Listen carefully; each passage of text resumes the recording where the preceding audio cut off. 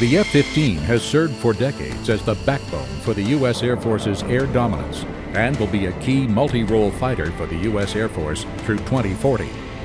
Ever-changing threats demand the modernization of this platform's electronic warfare technology. The Eagle Passive Active Warning Survivability System, or EPAWSS, is on the cutting edge of fighter aviation. Unsurpassed in its exploitation of the electromagnetic spectrum, the system, with proven advanced defensive and offensive technologies, is designed to protect F-15C and F-15E variants. It offers fully integrated radar warning, geolocation, situational awareness, and self-protection to detect and defeat advanced threats in dense signal and highly contested environments. The system enables deeper penetration and protection against modern integrated air defenses and replaces the current F-15 Tactical Electronic Warfare Suite, or TEWS, fielded since the 1980s.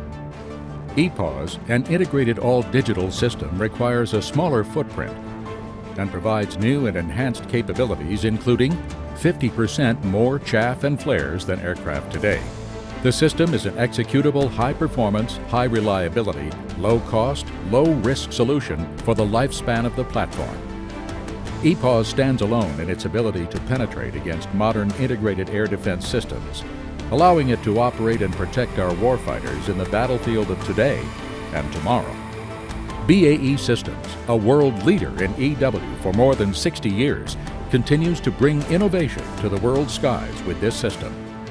This continues our partnership with Boeing to provide the U.S. F-15 fleet with the most advanced aviation capabilities.